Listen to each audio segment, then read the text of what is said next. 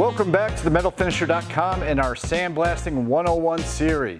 Today we are going to talk about surface roughness or smoothness, however you want to word it. Oh!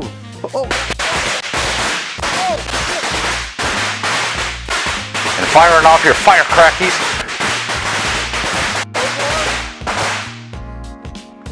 However you want to word it. Oh!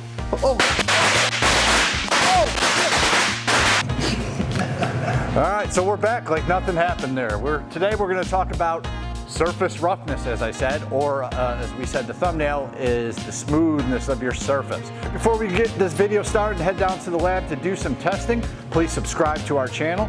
If you'd like any process or product reviews featured on this channel, go ahead and leave them down in the comment section below. You can also find us on Facebook. We're at the Mobile Blaster.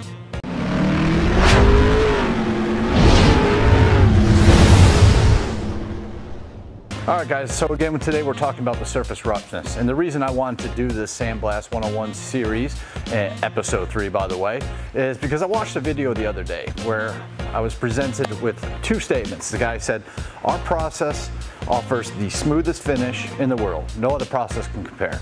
And then he said, this process does not remove material. That's so funny. Last time I heard that, I laughed so hard I fell off my dinosaur. RAs measure the average distance or height between the peaks and the valley on the mean line.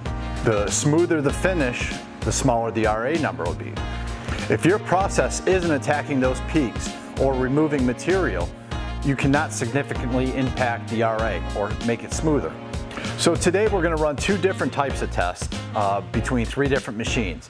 The first one we took apart, and we have duplicates of it, actually three of them, and we measured the RA up front, and it had a really good low RA of 6. Now we want to take it and put inside a dry blast process with bead. We want to put it in a wet blast process with also glass bead, and then we wanted to run it in the vibratory tumbler. Now I have no expectations of the RAs going down from where they were. I actually expect them to go way up. I just want to see what the difference is going to be between the dry blast, wet blast, and a vibratory tumble. And the second test we did today was we took a piece of cold rolled steel, a very thin piece. I went ahead and masked it off down the middle, wrote dry at the top of one side, wet at the top of the other. Then we went in and took 4 readings from each side with the profilometer, and you'll see up here we got the before readings for both sides. Then we headed out to the lab and we blasted the one side dry, blew it off afterwards, came back and got readings before we went out to the wet blast, and we did an average of those as well, and you'll see the range at the end of the video. Then we went back out into the lab, got into the wet blaster, did the same. Only thing after that is we air knifed it off and we had to dry it off really good. Brought it back and got a range of readings on the RA scale there. Alright guys, so we're heading out to the lab right now. Stick around. At the end you'll see the results and some before and after pictures, and also some close-ups of each finish.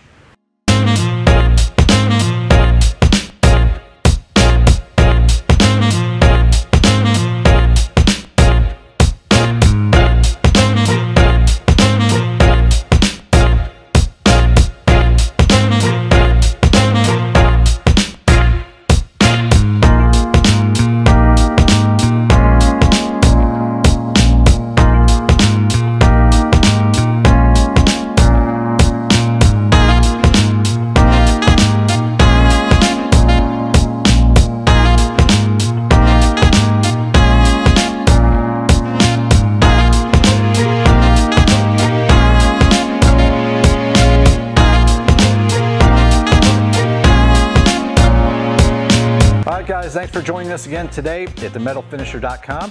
Stay tuned because we have plenty more on our Sandblast 101 series. Today we actually plan to head out and blast with the Empire dry pod, showing off the XL and the fan nozzle, but the weather didn't hold up too well for us, so we were stuck inside and blasting in the lab. As always, feel free to leave a comment below with any product or process reviews you'd like us to tackle. Also, subscribe to our YouTube channel, and then follow us over at Facebook at the Mobile Blaster. Thanks for joining us.